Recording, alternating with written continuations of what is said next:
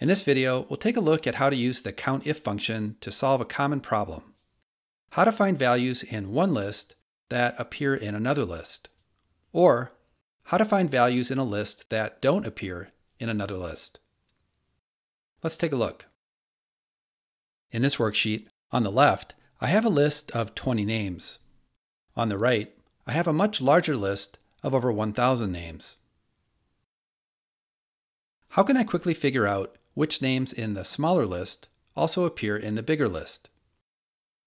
Well, there's several ways that we could approach this with formulas in Excel.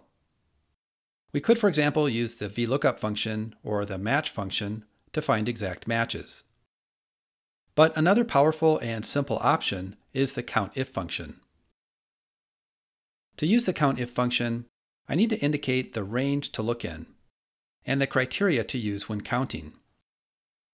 The range is simply the list of names in the large list.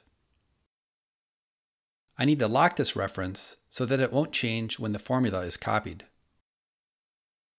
For criteria, I simply use the name in the current row.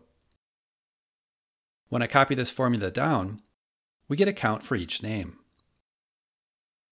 A 1 means the name appears once in the larger list. A 0 means the name was not found. Now if I select this column, the status bar below shows a total count of names that appear in both lists. Now let's reverse the logic. Let's count names that don't appear in the big list.